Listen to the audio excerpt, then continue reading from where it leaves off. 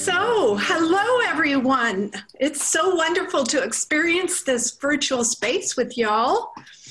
I'm Joni Cooper, the Director of Programming for DocLands here at CFI, and I'm thrilled after much delay due to COVID to finally get to sit down with author, adventurer, and now farmer, I believe, in the UK, Sarah Outen, and director Jen Randell, who has documented a number of women adventurers and also follows adventures of her own, now based in the coastal mountains of British Columbia. Welcome and congratulations to you both. Thanks, Joni. Thanks for having us. Great to see you here. Am I right about that farming thing, Sarah? Well, I'm married to a farmer now. I don't consider myself a farmer. I help in and out with different bits when they need a hand. We've got 3 donkeys, so I'm probably more of a donkey mum than a farmer, but I'm happy to be called farmer. I'll go with that. And donkey mother is pretty darn good too. That's fun.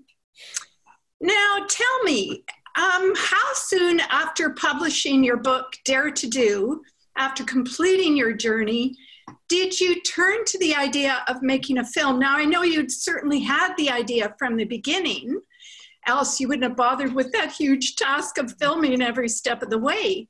And that's not an easy thing to do, am I right? You are quite right. It was not always an easy thing to film, but equally at times the camera was really my friend. And when I was solo for months at a time, it was often a source of comfort and quite fun as well to sort of just almost be in relationship with the camera. And to be a bit creative with things at times. But you're right, there was no immediate plan for the film. As I went through, we were unsuccessful in getting commissions or anything, or anybody definitely interested. So I just had a real sense of, I want to wait until I find the right person to sort of do justice to this story. And I'm trying to think, Jen, when it was that I was in touch with you. Was it the end of 2016 or was it into 2017? I think it might have been 2016, the end of. I think it was 2016. It was, because I think you saw a film of mine at Kendall Mountain Festival. A very good film called Operation Muppet. And Very good film. Yeah, and then you got in touch with me, and I had already seen a film about the kayaking leg of the journey and the Aleutians. So I knew of you, and I remember enjoying that film and it really loving the humor and this, like, just the joy, like, bursting through that film, even though it was this grueling, really difficult and dangerous journey you're on. I was like, oh, she's having fun and she's like loving it. And I don't know, I always remembered that. So yeah, you got in touch with, so 2016, I think. Yeah, and then 2017, we launched our Kickstarter, I guess, sort of summer 2017. Now, because I remember the Kickstarter, because I was one of your Kickstarter contributors. Thanks, Joni. Early on, because at the time I was working at the Banff Mountain Festival. And of course, as with any documentary work, we're always looking to bring women's stories up and women filmmakers up, and it was the same there. And now, am I remembering right, were both of you in Banff back then? Sarah, you were passing through, or? We were in Banff in 2018, I think, were we, Jen? For the... Was it 2019? Yeah, 2018, not 19. No, but you weren't, were either of you in Banff like in 2016-ish or before? No. Not me. No, I came to the festival in 2017 as well. Yeah. When she won another award. Well, yeah, your journey didn't pass right through Banff, did it, Sarah? No, it was a little bit, no, it didn't, but I'm trying to think how maybe I passed. I'm trying to think why I didn't come Banff way, but I didn't. Right, because you must have passed just a little bit, maybe. It was further east. Yeah, that's right. That would make sense, because I came down the mountains out a little bit further along. That's it. It all feels so long ago. Yes, it was. Well, I was so delighted to see this film finished, and just so, with such finesse. I mean, it was so nicely produced. You two did just a fantastic job. The audio and the soundtrack, all the music was just so fitting. I think the post-production decisions were just stellar, including that gentle, contemplative narrative and that perfect score. Like, all the music selections just so discreetly set the tone and the mood throughout. You both did such an incredible job of weaving Sarah's incredible story together. Well done. That's lovely to hear about the music. We spent a lot of time and quite a lot of our budget getting the right music. And, you know, you fall in love with a track and you really hope you can use it and license it and get permission. And so, yeah, we put a lot of love into the soundtrack. That's lovely to hear that you enjoyed it. It showed. Did you also find there was some synchronicity involved with the music? Definitely in terms of like the one track that really stands out for me, and that is To You Alone by Tom Rosenthal, which, as I'm talking to my weather router the last day of the Atlantic, this surprise, I wouldn't say a surprise, but this kind of urgent decision to make about the weather, and then very quickly being picked up off the boat and leaving Happy Socks. For me, that track is just so perfect, and I cry every time I see it. I'm gonna cry now. Honestly, editing those sequences where I guess everyone's seen the film by the time listening to this, but when you have to leave your boat, I edit those like, no, like finding out what's happening as I watch that footage. And yeah, it's heartbreaking. So we needed a heartbreaking song. Oh, totally heartbreaking, Sarah, to get yourself through that and back on track. Pretty amazing. I also especially love the squibbles and squiggles over those moments of anguish and frustration. Now, whose idea was that? That was just perfect. That was Sarah's idea. I think we talked about how it felt in those moments, and if there could be an image of the inside of your head at those times, what would it look like? And we were like, scribbles and scratches, and I feel like those scribbles are almost like a little poltergeist that kind of like bursts through every so often and then takes over and then has to retreat a little bit. But we hired some really great animators in London called it's Nerd Productions, isn't it, Sarah? Yeah, that's right.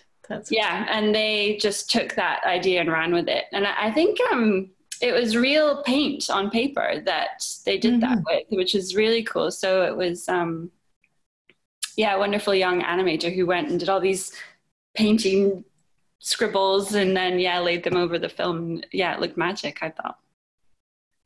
Well, and Sarah, you were talking about having a relationship with the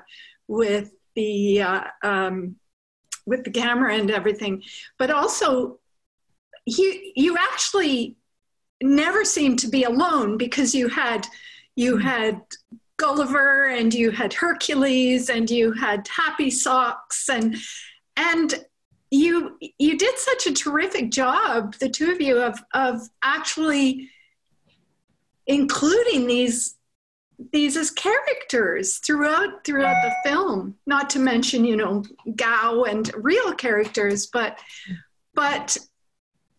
for us, of course, we only saw a short segment of these hours and hours of footage that you must have shot, but they really did come across as characters. Was that something that you had thought about? It was so integral to my journey that those relationships were so integral to my journey, rather, that it would have been it just wouldn't have been right not to have included it, and included them as characters like that. And I think, like you just said, you never seem to be alone because of those relationships, and that's certainly how it felt to me as well. The idea that even in solitude from humans, that actually I'm in community with my boat, my bike, the animals around me, the kind of the universe almost, particularly when I'm out at sea. That just felt so profound. And I'm so glad that through the film we were able to share the sense of that as well, because I appreciate that probably not everyone's going to go and spend a few months out at sea in a tiny rowing boat by themselves. But to try and bring an essence of that to people has been a real joy, really, and important with that. And then with the other sort of human characters that we see throughout the film as well, like you mentioned Gao, and then there's Lucy and Justine, are probably our most central ones. That was really important too, to be able to share the kind of the humanity of the road, okay, beyond Justine and Lucy, who are part of my life all the time, but to just share the humanity of the world that I met as I went along. And certainly for me, it was so special to be back in amongst that film, because for the most part, I didn't ever go back and look at what I'd filmed particularly. So there was that gap of a few years where all this footage had just been stuck away, and then Jen started digging through it all and would send me things. And so to bring all of that back was so emotive, so visceral. It's like I was back there, and certainly being reminded of those characters and that warmth and sort of humility and friendliness and kindness was, really special. Jen, when you were going through all these hours of film, obviously that was not an easy job. I can only imagine there are quite a number of gems in there that didn't make it through and ended up on the cutting room floor. Can you tell us about any of those? Oh gosh. Do you know, now I almost can't remember what we left out, but I know we did have lots of conversations of, we'd love to keep this part in, but maybe we can't. I mean, sometimes we had to cut things just because of time, because of the running time. Sometimes there wasn't maybe enough footage to support a whole scene. Sometimes a bit that comes for me, just interrupting there, that just came in as you said. I can't really remember specific ones. So sometimes things didn't have enough around it to be a sort of coherent story. It would be more like just a beautiful, tiny little bit that just wouldn't be able to fit somehow. And I remember there was one bit with Gao when we got to Beijing, and I filmed him, but the lighting and the audio was such poor quality. And I filmed him asking him some questions. And I said, quite cruelly, really, I said, how can you sum up the journey in 3 words? Massive challenge to sum it up in 3 words. And he thought about it and he said, I am happiness. Actually, just happiness will do. And I so wanted that to be in there, but it just, I think where the story ends with Gao in the film is really beautiful, and it didn't work to prolong it, especially with some really poorly shot stuff. But that was a really special moment. There was another moment as well when you were kayaking along Sakhalin, and I think it was Sakhalin, and you stayed a night outside or inside maybe a really old fisherman's cabin, and he was there. And that was a really beautiful moment too, just dropping into this man's life in the middle of nowhere, so old, clearly still fishing and living really remotely. I remember watching that and just, I think I did build quite a scene around it, but in the end, there just wasn't space or whatever. So gosh, there must be so much, but you do learn to be quite ruthless. I'm going through a process with another film now where you've ruthless, where you build this huge, we could have made that film 20 hours long, but then you just start pulling bits out, and actually that can be quite fun, because then your story really comes together and starts flowing really well. And that's quite exciting, actually. Once you've started being ruthless, it gets easier. And we even, thinking of that, we even made you mostly, then chopped it down to a 43-minute cut for a festival tour. And so I was just like flabbergasted. How on earth was she going to do this? But I heard from somebody, they said, oh, that's even better again because of that flow and speed and so on. Oh, really? So I don't agree with that. Weirdly, I thought this is going to be impossible. We'll try, but this will be impossible. But it was weirdly easy. Maybe because our structure was so strong then, you could pull out quite large chunks, but it still could work. Or maybe our structure wasn't strong enough. I don't know. How many hours of footage did you have, Jen? No idea. There was 9 terabytes of footage, which oh my gosh, quite a lot. And Jen spent 4 months looking through it, and you got halfway through and sort of said, okay, we need somebody else to help with this. Yeah, we had to hire someone to finish pulling out some selects because, we were 4 months in, and I thought I have to start editing this film properly or we're never going to have a film. So I think it was probably 6 months in total of just going through footage. And then, just crafting. I mean, we optimistically thought we could finish the film in a year. I think it was 2 years or a year and a half, maybe. We did take I think it was a year and a half. So we weren't that far behind, really. And some of that delay was through sort of personal stuff for both of us, more real life squiggles getting in the way of things. And it was a really good thing to be in a team where that could happen, and not try and just blindly forge on when each of us needed a bit of a break at a couple of points, but to say, actually, let's just still make this a really special film and give it the due time that it needs. And it arrived eventually. And that is such a great decision to make, because so many times filmmakers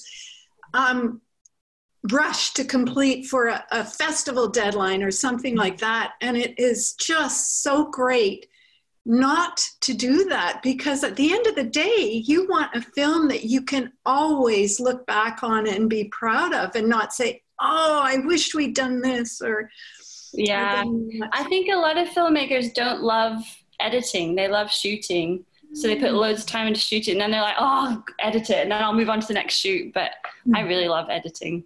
That was fun. I remember at one point I messaged Sarah saying I needed a little time. I just needed to step back for a little bit because of personal things. And she messaged back saying, a film is but a film is but a film. We'll just take our time. And if we need another year, fine. And I thought that was so lovely. And I think it let the film, I like to say, it sort of cooks for a while, like you can step away and then you can come back and see it with fresh eyes. So that was maybe a blessing in disguise. And ditto, but sort of slightly different, I suppose, in that when I was out with you in Squamish in May 2018, it must have been, to work on the edit, and I was not in a good place. Gulliver had turned up in the Philippines perhaps 2 months before, and it had pushed me back into PTSD, and I was sort of reeling with that, and we were working on the ocean bit of the edit as well, and I sort of just couldn't do it.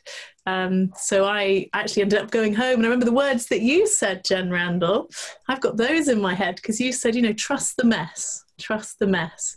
And I still use that as a little mantra at times of, if things are difficult, trust the mess, trust the mess.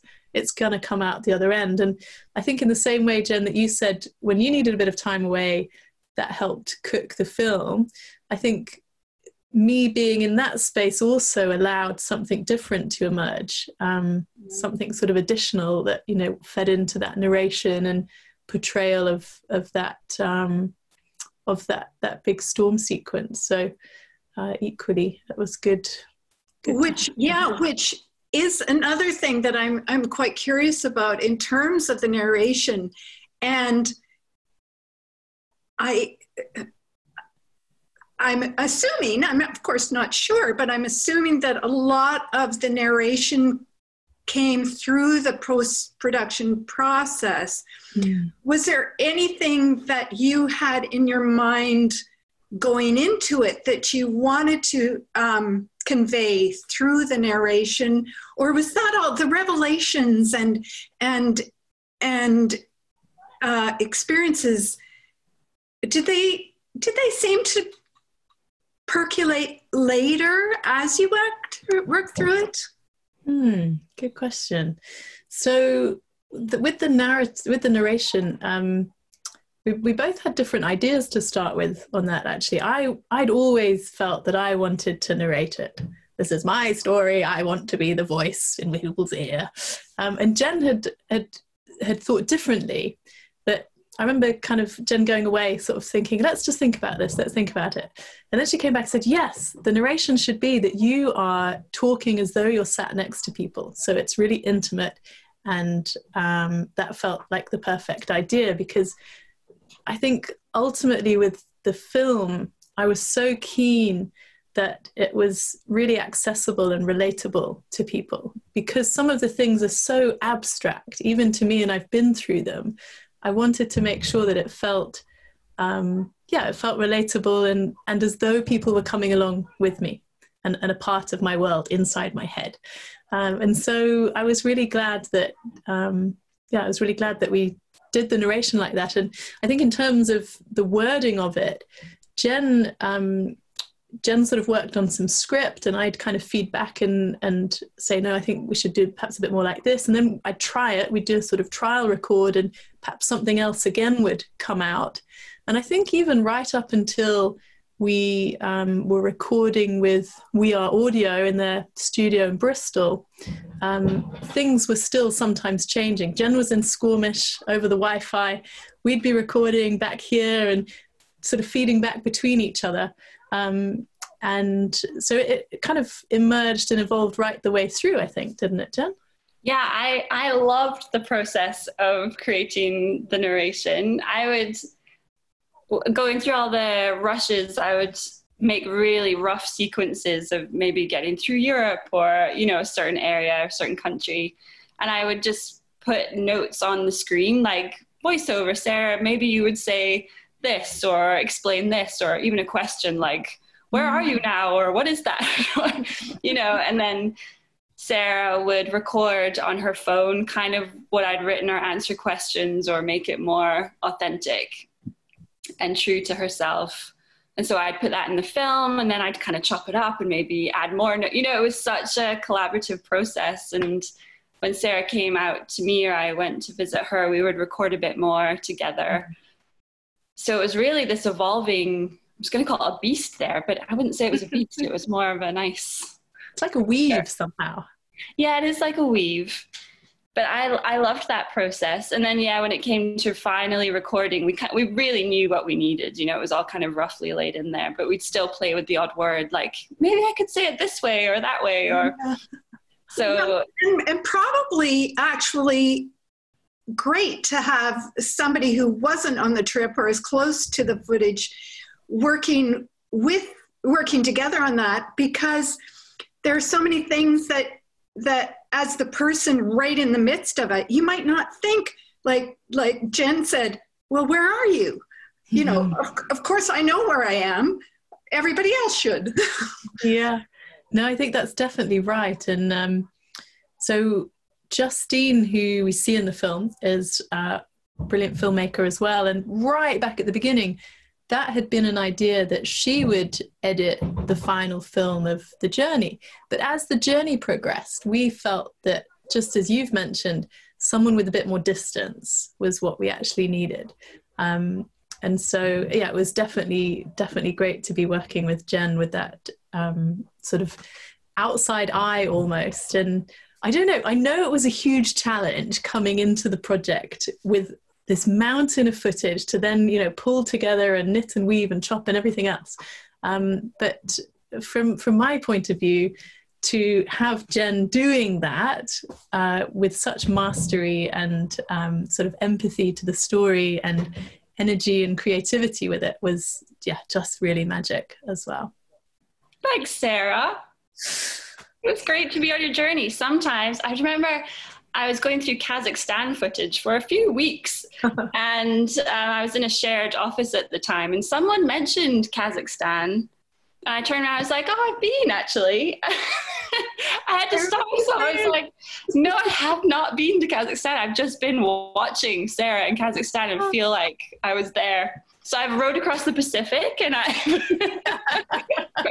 across China. Well, it must really feel that way as a filmmaker. Especially feel that way because of just being so immersed in the footage. I totally understand. You must have started dreaming about being on the trip.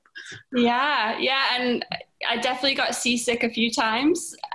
Yeah, no, it was intense, but it was so wonderful. And yeah, for those first several months where I knew Sarah had done this incredible journey, and that's an amazing story in itself, but I'm always interested in going a few layers down, just asking why on your own, and why for so long, Sarah, and what's pushing you, or are you running, and it was really once I finished watching you get across the Pacific that I had, and that was 6 months in, and I was like, I think I understand this story a little better. It took a long time to find, and I think you were working it out too, Sarah, which was really interesting and special as well. Yeah, do you know, I was just about to say as you were speaking, actually, I think Jen doubles up. She's not just a director and editor and filmmaker, but it's like you're a sort of a closet psychologist as well, or psychotherapist. Totally unqualified, Sarah.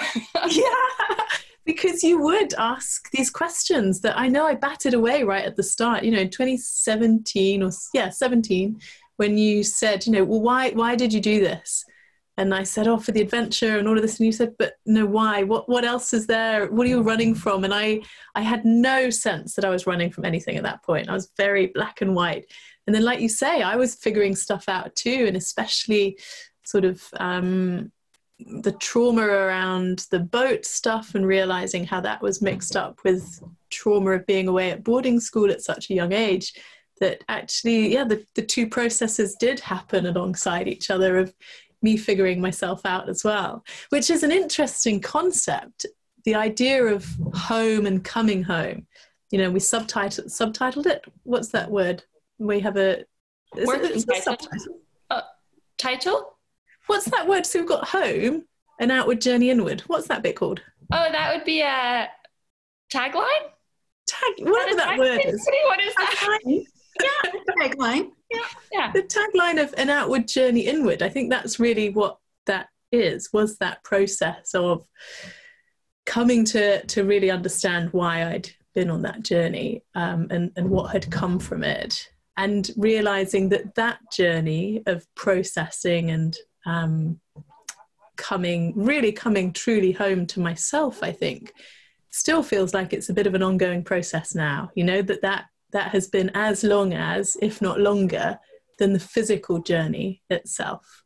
And certainly in terms of my physical health coming back to a place of balance. I think there's a line in the film towards the end of the Pacific, perhaps, around the idea of, I'm still working on finding balance in my health all these years later.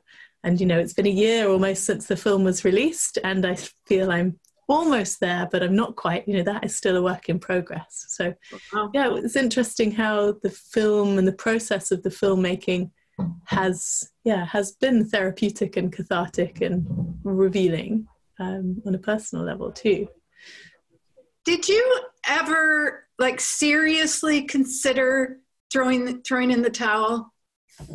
Seriously? It's so interesting when that happened. It happened once, and I never imagined that A, it would happen at all, and B, that it would happen for love. Because I remember before I went away reading books of journeys of adventures where they'd either met someone along the way and sort of stopped and gone home to be madly in love with this person, or they'd gone away and they were pining for the person that they left behind. And I just could not understand it at that point. I obviously had never quite had love on that level where I'd ever considered that. But coming off the back of the Aleutians journey, the kayaking leg, as I then cycled sort of into the winter of North America, that's when I started thinking, I'm really sad being apart from Lucy. She's having a hard time. Is this journey worth it? And I did feel that going home could be an option. Okay, it wasn't for a very long time, because by the time I talked about it with Lucy, we actually decided, no, this is just what it is right now. And we worked out a way for Lucy to come and join me, which I'm so glad that she came and joined me for us to ride together for a couple of months. That allowed me to feel like I could chunk the rest of the journey and see the way to the end. But just in terms of the journey as a whole and what it kind of gave me, and the people that I met and the things that I learned, and ending up having to sort of stop on the Atlantic and being okay with that. As part of the whole journey, it's just so cool that all of that happened. So yeah, I suppose I didn't really think about it that seriously, but it did enter my mind, because every other point that might have been, well, not just might have been, but that was really, really difficult and challenging, I just had this sense of, okay, I want this bit to be over and the next nice bit to hurry itself along. Because I really did have that sense of, it's just what's happening right now that's really difficult. That's not going to be that way forever. So yeah, I didn't ever, apart from that, think of stopping and throwing it in. And maybe that also plays into just my psychology at that time of, I can't fail, I don't want to fail.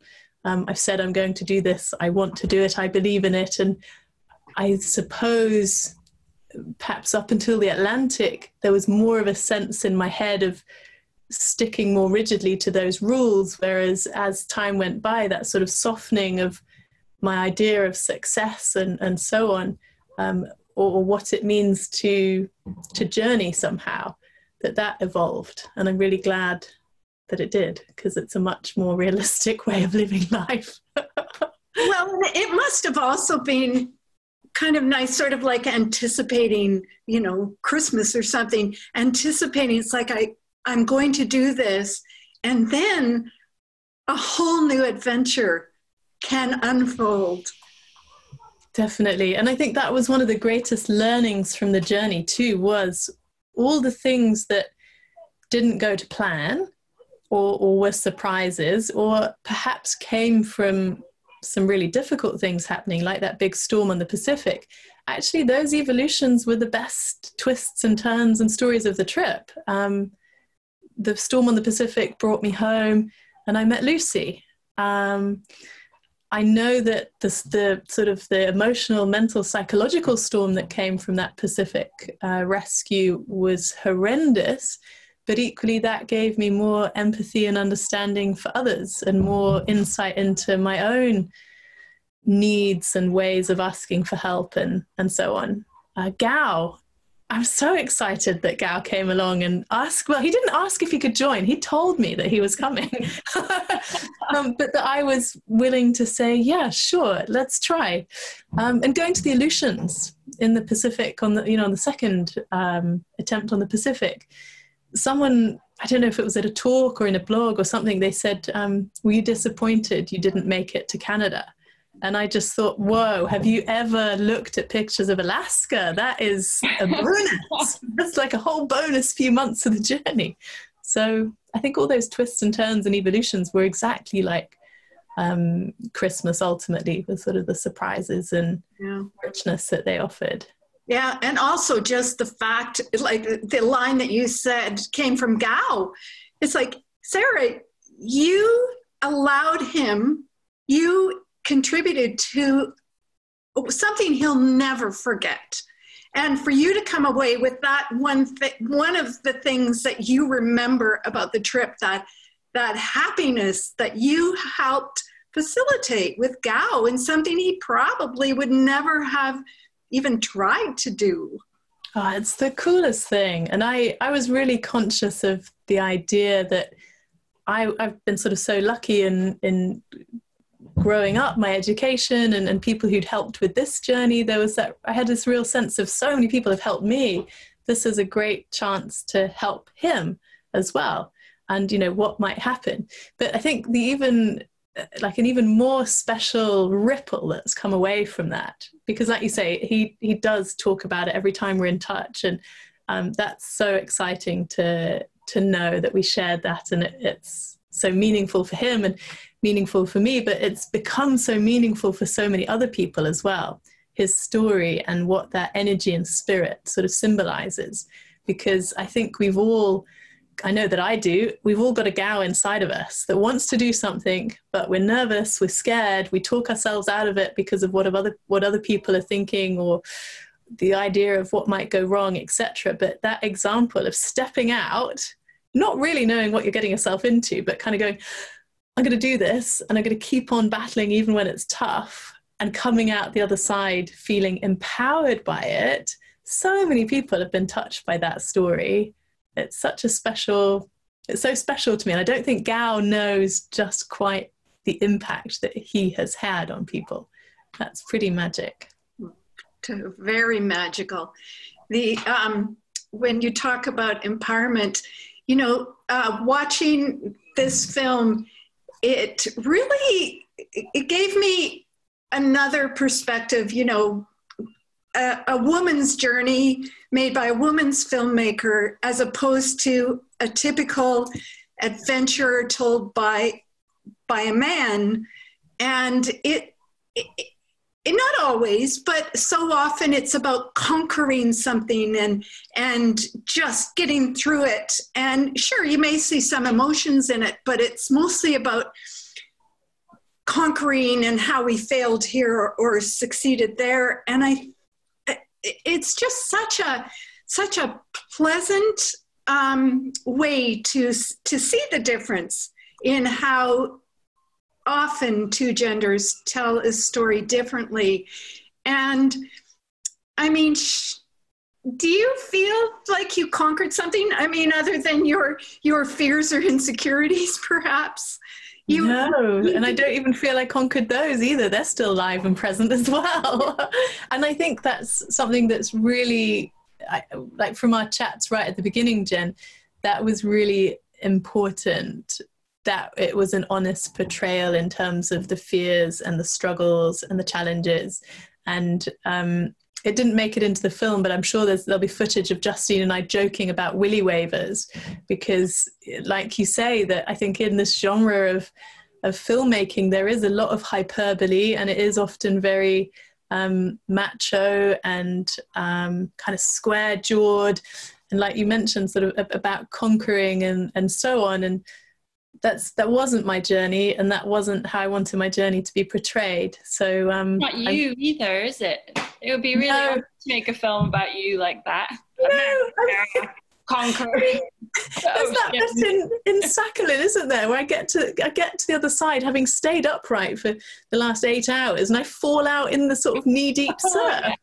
I didn't capsize in the kayak once, except for when I get out of the boat and look like a muppet and I lose my boat in the surf and things. So that was really important, that it was really real, and that we weren't, like you say, Jen, trying to make me look like something that I wasn't.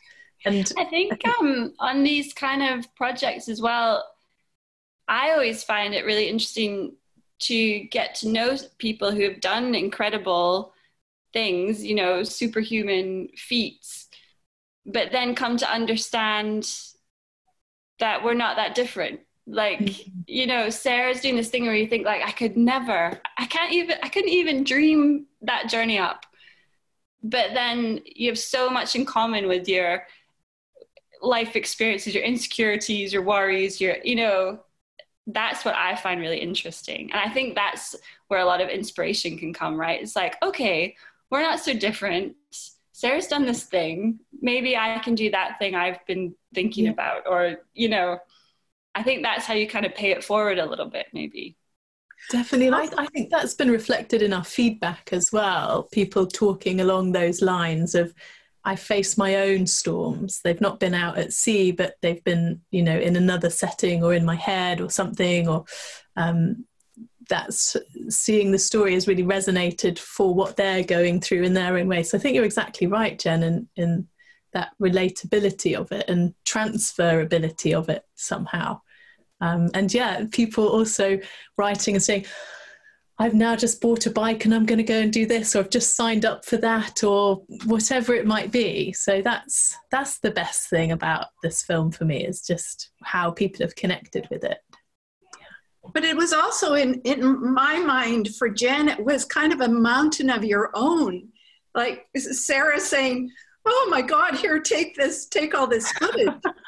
And taking that on, like, to me, that is incredibly inspirational too. Like, it's not just the journey itself, but it's turning the journey into this wonderful story out of all of those hours and terabytes of footage. I think the biggest challenge was understanding Sarah's filing system. There is none. There's no filing system still. Like, whoa, okay, this is challenging. No, it was a big task, but you just kind of take a step in, don't you? And I don't know, I had lots of tools that I was using to try and sort of form some kind of structure in my mind, because obviously there was a structure to the journey, but we knew we had to just condense it. So I'd have post-its on the wall, I'd have like Sarah's physical journey and her emotional journey, and background themes we want to explore there, and kind of build that as I went. I think I had a Google map going so I could understand your journey. I took lots of notes, like the key things that happened in China, big lists. You just slowly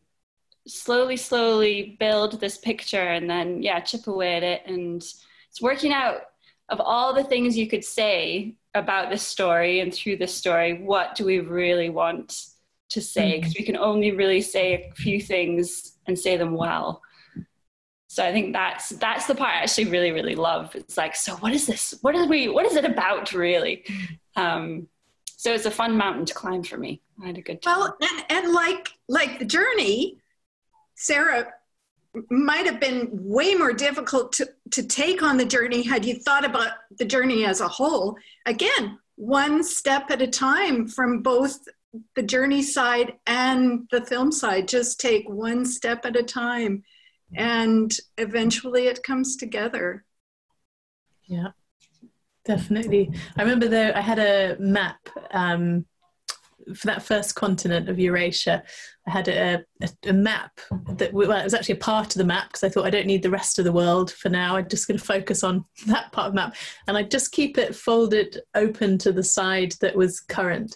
And every week or so, I'd put a little cross, and just to watch that line coming across, and then reveal the next part of the map that I needed to focus on, or like, okay, I'll look at the whole thing, back to the small thing, let's just focus in.